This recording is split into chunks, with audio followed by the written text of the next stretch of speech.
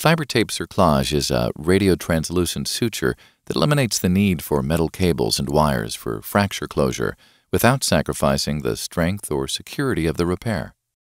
A blunt needle can be used to pass the cerclage suture around the fracture site.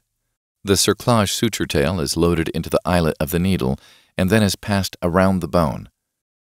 Once the needle is fully passed, you remove the FiberTape tail from the needle and load it into the suture shuttle loop that is attached to the needle to facilitate a second pass around the bone.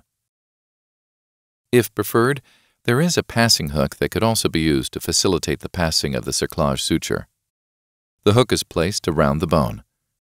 Then the FiberTape Cerclage suture tail is loaded into the eyelet of the hook along with a FiberLink suture.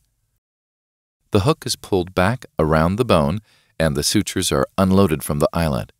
Next, the tail of the FiberTape suture is loaded into the FiberLink loop to complete the second pass around the bone.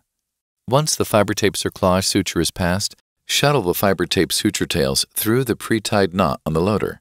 Place approximately 2 cm to 3 cm of the FiberTape suture tails into the nitinol loop attached to the loader. Separate the two tabs of the loader, pulling the nitinol loop and the FiberTape suture tails through the knot. Once the tails are through the knot, uncleat the remaining suture and remove the knot from the loader. The suture should then be hand-tightened around the bone.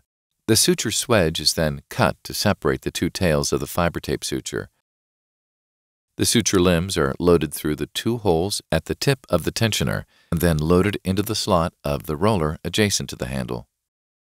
The suture is then tensioned to the desired tension. The tensioner is pulled back and a half hitch is added.